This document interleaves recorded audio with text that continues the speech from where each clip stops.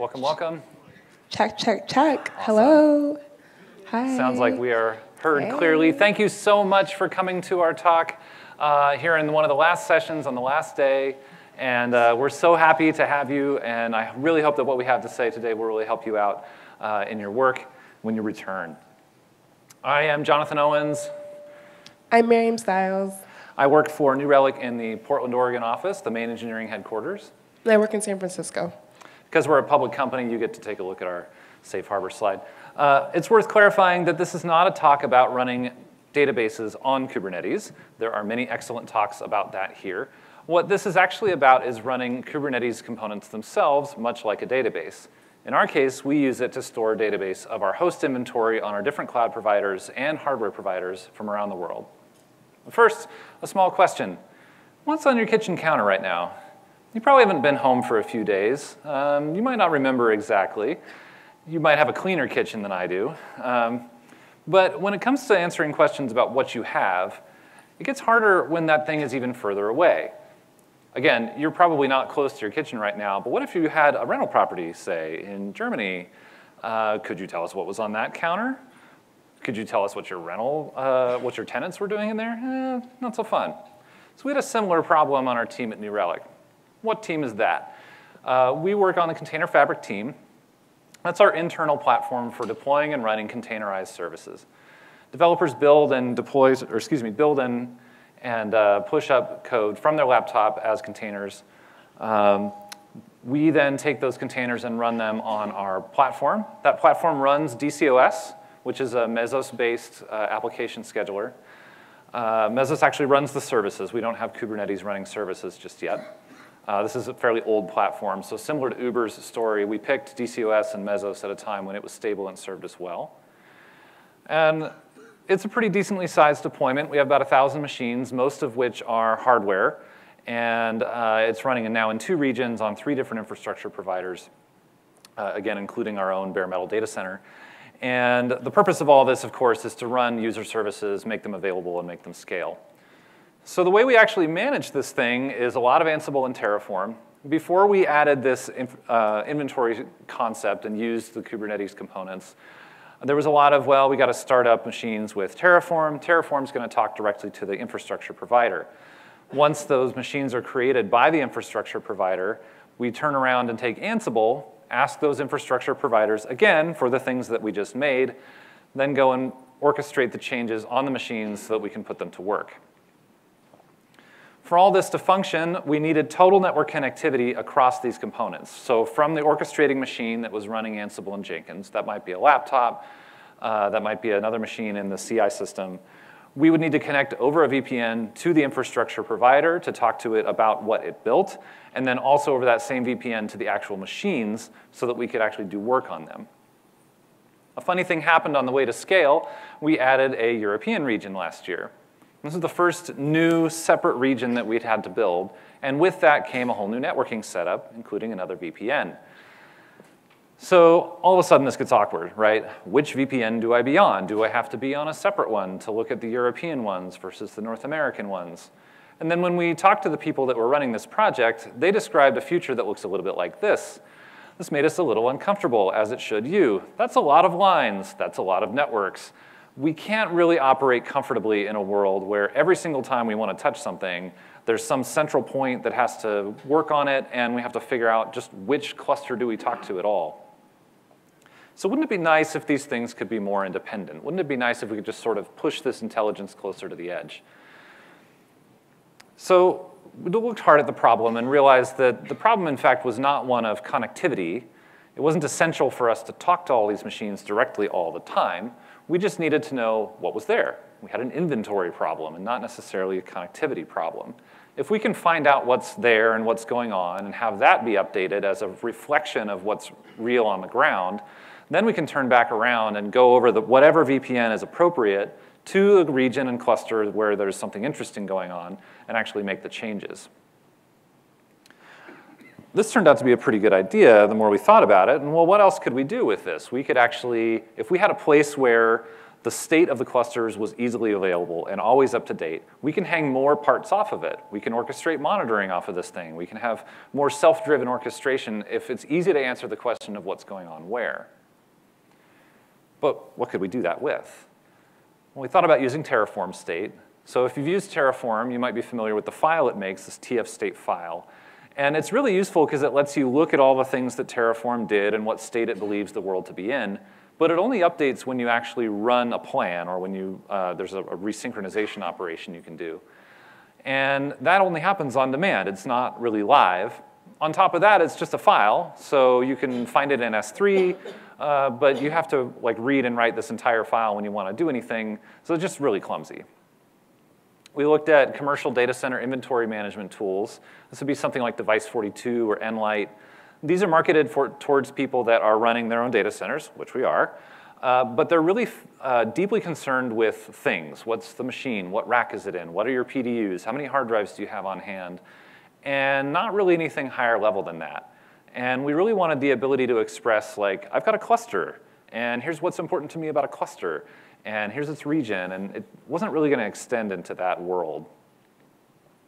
As I said, we're running on DCOS, so you might be asking yourself, well, what about that? Doesn't that have anything you could use here? Sadly, the answer is no. DCOS, because it's built on Mesos, is really built on a responsive pattern. Mesos itself waits for offers. It waits for agents. It waits for things to happen in the infrastructure, and then asks for things to happen when those have occurred. There's not really a declarative world inside DCOS and all the components that come with it. And that was really what we wanted. We wanted this pattern of declaring state. So we looked at what didn't work. What did we learn from that, and what do we actually need? Well, it needs to be a single source of truth. We can tell that much. That's the point of this whole thing. That's why we don't want to have all those lines. We wanted the ability to update it from anywhere. So the European region and then future regions or future separate networks could just go and talk to this thing without having to tunnel to it.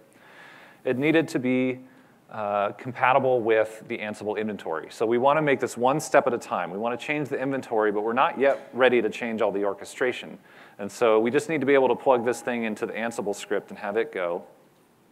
It needs to be production quality, of course, if we're going to hang monitoring and other things off of it.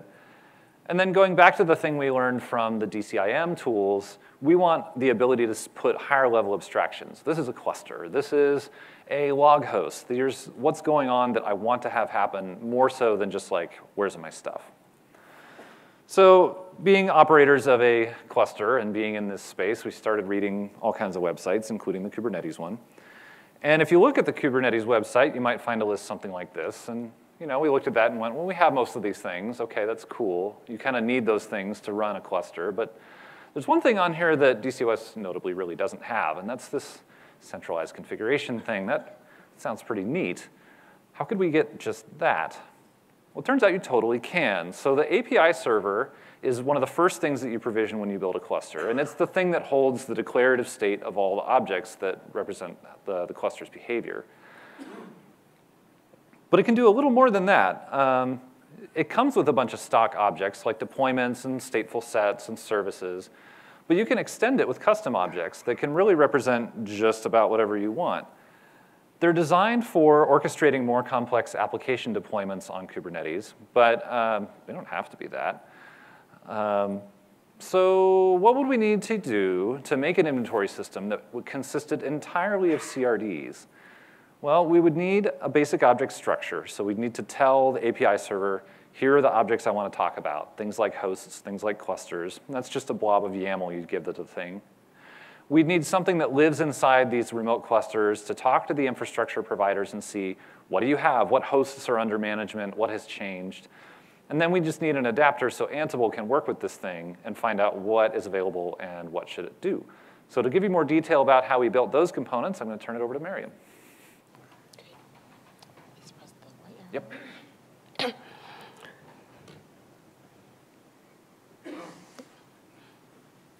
So we needed a piece of code that would query our provider APIs and push data into our kube server. We wrote a pretty naive Kubernetes controller that would manage this process. And then we called them fetchers because they fetch data. They also push data, but we still call them fetchers. So we're going to go over how they work. This is the overview. And we start by making our API call to our provider. We have one fetcher per provider, and our providers are AWS, SoftLayer, and then we also have our data center. We take our provider response and store that in a Go struct internally so we can work with it. We then take that struct and convert it into a host object. Our host object is a custom resource in Kubernetes. Custom resources are really awesome because they allow you to extend the Kubernetes framework with your own custom resource. You get to use the same powerful APIs along with the CRUD, you get the caching, you get informers, you get watchers, and you can take all of that and do amazing things. In order to create a custom resource, you can follow these steps. You start by doing your custom resource definition YAML file. You then create like a Go struct that you use in your code. You update the register file with your new object name, and then you run your code generation. Your code generation is where the real magic happens. That's where you get all of the files that will do the informers, the like create, the updates, the deletes. All of that is included with you. And then you apply your CRD YAML file to your API server, so that way the API server says, I know what a host is. So let's take a look at a host CRD YAML file. This is what ours looks like. It's pretty minimal. It says, hey server, look out for a custom resource definition, and look at, it's gonna be a host. And so it says like, hey, this is what a host is gonna look like. With TRD files, you have the option to use validation. And validation can say, hey, for some fields, we don't want to have any numeric characters. We chose not to use that, and we chose to just, but it's an option that I think can be really great in certain situations, but not in ours. This is what our host looks like in Go, and this is what we're programming with internally. And the type meta stores the kind of the API version we saw earlier. And then our object meta stores the annotations and the labels, which we'll look into. You have our spec, which represents the desired state of your object, and then your status, which represents the status of your host object. We use our labels and annotations a lot for our inventory service. Labels are really awesome. You can use them to search and filter. For example, if you're like, hey, I want to see all of my hosts that are log machines that are running in AWS, you can use the command line or the API request to do that. Annotations are really great. We use them to store data about the host that we then use in downstream systems or in scripts. So now we've got our host object, we can store it in our database via an update or create API call to our Kube API server. And it is going to a real database, it's going to etcd. One of the things you have to make sure you do is, like, if you're using an update call, you can possibly clobber your data. And so in our case, we use patch to make sure that we don't drop any fields in our struct object. How does it all work together in real life? Like, where is our Kubernetes living? So we use Terraform to create our EC2 instance in our Elastic Load Balancer. We then use Ansible to add our certs, and then we install Kube API in the controller manager. So note about the certs. Our certs are added by hand, and currently if we have a new human or a new service that wants to talk to our Kube API server, we need to approve the new certs, and that's a manual process, and something we hope to automate in the future. And the only reason we're installing the controller manager is because it allows you to do the cert approval process. If you've heard of Kubernetes the hard way by Kelsey Hightower, we're doing Kubernetes the easy way because we're only doing the first 3 steps. We're not deploying any pods or any workloads. We're not worrying about any pod networking. So if you're interested in playing around with this model, I would say it's pretty simple and really easy. We're still deploying our fetchers in DCOS because that's our existing platform. In the future, we plan to transition over to Kubernetes.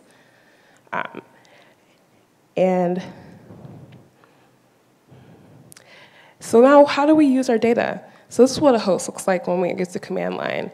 And we can see it in the YAML file, and we take this data, and we can transform it into JSON for Ansible. And to do this process, we use a Python script that goes through and makes API calls to our Kube API server. And then we take that and spit it into a JSON file. One of the things we do in our Python script is filter out machines that are out of service or machines that are not working anymore. And there's actually a way to manage this lifecycle within Kubernetes using finalizers. Finalizers are defined in your host object. And what happens is you add finalizers to your host. And then when you make a delete call, there's a deletion timestamp added to your host object. And then you'll have a controller that watches for deletion timestamp and then do any steps needed to delete the host, and it will remove those finalizers, and then the host will properly be deleted. We're not currently doing this. We have the finalizers in our hosts, but we've yet to write the code that would actually remove the finalizers and watch for deletions timestamp, but it's highly recommended to implement that. So let's talk about how we're expanding these patterns. Thank you, Maryum. So we found this pattern to be already really useful, right? We spent a lot of time on how we used it for inventory, but that was really just like the first thing. As soon as we had this place where we could easily define declarative desired states for our cluster, a whole new set of opportunities opened up. We went from this world where we had this sort of phased manual back and forth. It was very iterative. It was very hand-driven. And it really couldn't take us into a multi-region future. With the API server in the middle, just the way it's made to run in this really decomposed way with lots of clients that don't necessarily know about each other working on objects together. And the two kind of big aspects that make this possible is the TLS mutual auth that's suitable for use over the internet. So that lets us get rid of the VPNs. That lets us get rid of this sort of network connectivity requirement. And then the other aspect is the way it does consistency ordering for clients. So when clients make an update request and then they try to post it back to the server, if another client has already changed that object, they get told. And so it's very easy to coordinate lots of things that work on the same host. This lets us add more stuff. So if we've got a place where we can declare how things should work, we can then use that for other things. So we used to do monitoring. I'll pick out that as an example. When we added hosts to our monitoring system before, it used to be Git-driven. We would have a script that would go and do basically what Ansible does, go and ask for all the servers, and then create a config blob in a Git repo, and then the monitoring server would go and actually pull from that repo and update its configs based on the repo. Well, that's just like Kubernetes with extra steps, right? Like this is a big hassle. So instead, we get to do that dynamically. We were able to lift up all that monitoring logic into the API server. So now, as soon as the inventory changes the host objects in the API server, the monitoring server can pick that up right off the data plane because they're listening for new hosts and go reconfigure itself right on the monitoring container. Way faster, no pull request required, no Git connectivity. It's just much simpler to think about. Really, anything that needs updates about what goes where can do this. So, monitoring's a great start. We really want to go further than that. So, it's not yet declarative. The host objects that we have are just really status. There's not really a spec that we rely on for much yet. And creating a new one only happens when a new one actually appears in the infrastructure provider. So Terraform is still making direct calls to the infrastructure. There's no controller for building new instances like a cluster autoscaler might do. Similarly, Ansible has to just go reach directly out to these machines. It's not running right on the machines, though we have managed to actually build on this a little bit. We now have a component that lives on the actual hosts that monitors for when changes need to be run by Ansible, and they can go ask for Ansible to be run on them. So it's like a little half step towards having self-managed clusters. And we expect to continue to evolve that. Please ask for more details after if you're curious, or contact us online. So this is how we came to think about Kubernetes. You need a lot of parts to make Kubernetes go. All those features you saw earlier, each one of those is like an entire software project in and of itself. It's like a hamburger, right? You need a lot of stuff to make a hamburger. You need something from the bakery, something from the ranch, something from the dairy, something from the garden. And they all come together and make something sort of greater than the sum of the parts. But if you just take the cheese, cheese is good, just on its own. And we took this sort of cheesy part of Kubernetes, this sort of thing that's delicious on its own, and made a sandwich out of it, you know, and it's still cheese in there. It's just, it's sort of differently shaped when you eat it all together. So, you know, we encourage you, it was so valuable for us to look at these parts of Kubernetes, look at the opinions about how distributed systems work that are baked into the code, that are encoded in it, and then think about how you can apply that to your own systems. We've struggled for years with this pattern of how do we converge lots of stuff. And the folks that built Kubernetes have too, but they've come up with ideas that are better than we could. And we've had a lot of enjoyment applying them to our world. Thank you so much. We'll take questions at this time. And we're so glad that you came. Thank you. Woo!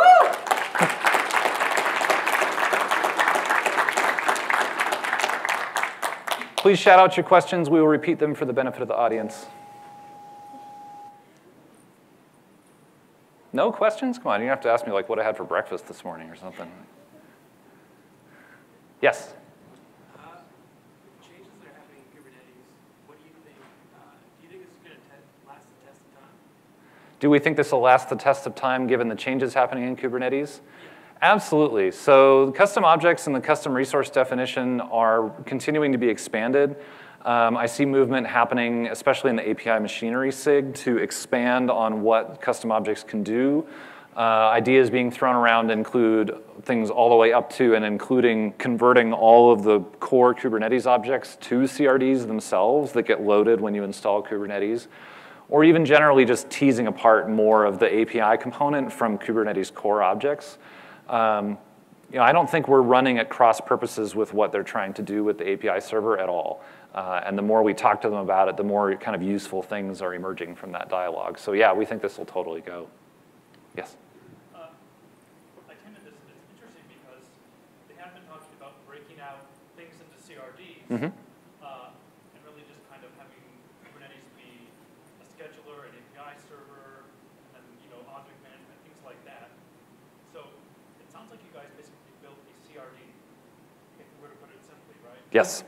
That was the core insight was that, like, what if we didn't write an inventory service? What if we just used CRDs as the inventory service and then wrote the machinery around it to make that CRD useful? Yeah. So what made you decide, I guess you talked a little bit about it, but this is not a logical, Kubernetes is not something usually people look at outside of containers. What put it on your radar for this purpose? What put Kubernetes on the radar for this purpose and not others? So we were looking at moving off DCOS and to Kubernetes and still are. And so this formed sort of the camel's nose under the tent to go like, well, what if we just use this part? How would that go? And it gave us an opportunity to learn the system. We've seen other teams inside New Relic look at what we've done here and go, I want that. And so we've already got a team using it to manage their load balancers. Any place where I want to declare state in some flexible way and then serve that and reify that in actual machines, it's proven to be pretty useful. I don't see any reason why you couldn't apply this to non-containerized systems. And is this open sourced? Is this open sourced? No, we would like to. I think the fetchers, especially for things like AWS and IBM Cloud, are pretty, like you could make those generic in a meaningful way. Right now we're working with another team inside New Relic to get them to use this as well for their large cluster orchestration. And I think as part of that process, we'll look at teasing that apart because there's no reason why we couldn't make these open. They're pretty powerful. So yes, we're working on that. Yes? Are the fetchers making use of watching these CRDs so that they just kind of come to life whenever you push a new one, or is that part of how it works, or is it just kind of pulling the API periodically? Miriam, do you want to take that one? Yeah, it's pulling the API periodically. Okay. We want to do something more smart like that, but since we don't have a ton of hosts, like we only have like 1,000, right now we're just pulling. Thank you. We have time for a few more questions. Yes? I've had similar thoughts about like using CRDs to represent like clusters and things, but the piece that's missing, I think, is the operator that might replace it terrible. Can you talk about like that also, that like it's fine to get rid of that piece, and instead of running it in Terraform configuration or whatever, and running Terraform apply, like you just put CRDs and the Terraform controller built Terraform. Yeah, so the question was, how do we deal with, are we thinking of replacing this Terraform flow where Terraform still has to go and reach out and make things without being queued by changes to the CRD? Does that reflect the question? So because of our migration plans off DCOS, I don't think we're going to make that change on this system. But when we start building Kubernetes clusters, we absolutely want to do that. And so we're trying to get really plugged in with the cluster API folks, because they're talking about a design for managing Kubernetes clusters that is totally this idea. You make a cluster object, then you make controllers that create that actual cluster in the real world. That's the world we want to operate in, because we expect at our scale to have many clusters. And I don't want to manage many clusters with like a whole bunch of pull requests to all over the code base. I want to make just an object in an API server and have it go. So yeah, that's where we want to be. I hope to come back next year and be like, check it out. Cluster API, it's the thing. Yes? Yeah, sorry. What was or what is so difficult to move out to DCOS, and how will you do when it will be done? Like, you will replace 500 DCOS clusters by 500 Kubernetes clusters, right? So will you still manage all the host data inside your server? So do we expect to continue using this when we're off DCOS? Is that characterized? And why is it difficult to move off DCOS? Two excellent questions. I do expect to, I don't know, what do you think? Should we still use the host objects to manage Kubernetes clusters? I mean, I don't know. If I think with the machine, like from Cluster API, the machine type, we probably won't have to worry about it as much. Yeah, the Cluster API folks have a whole set of CRDs that they've defined that are pretty close to what we're doing here. So they define a machine object and a machine set. We're going to look real hard at that because we may have to straddle two worlds. We may have a host inventory that has both machines that are running DCOS and also machines that are running Kubernetes, and those may take different representations. Honestly, we don't know. We'll see. As for what's hard about moving off DCOS, I think in our case, it's not actually going to be that hard because all we run on DCOS are stateless services, and those are pretty easy to migrate to Kubernetes. I think what's going to be hard is pulling on the stateful services, which we do want to run on Kubernetes. And we're very early in that process still, so we're not certain yet. We've made it easier on ourselves. It's not shown in the architecture diagrams, but we do have a piece of software that sits in the middle. So when teams deploy their services, they go through a piece of software called Grand Central. That's what actually talks to DCOS and creates the applications. We expect that same flow to happen when they deploy to Kubernetes for the most part, and so we just change that part in the middle, the Grand Central part, and have it just deploy to another cluster and have that go, which makes it easy for the service owners and hard for us because we have to make sure that both of those things work well. All right, any more questions? Yes? Have you noticed any conflicts between DCOS and Kubernetes running together like that? There aren't any conflicts because they're not really talking to each other. The fetchers are deployed in DCOS, but they're just communicating with the Kube API server via API requests, just over like HTTP requests. So there's not really any like fighting that would happen. There's no space for that. Yeah, we're only running like just this small part of Kubernetes, right? There's no CNI, there's no kubelet, there's no service objects, no IP mapping, and so all the parts of Kubernetes that sort of do interesting work that might be in conflict with DCOS simply aren't running. And when we stand up Kubernetes clusters, we expect them to be on separated equipment. We're not going to try to like co-locate those. I think that would end in tears. All right, one more question. Oh, yes, sorry.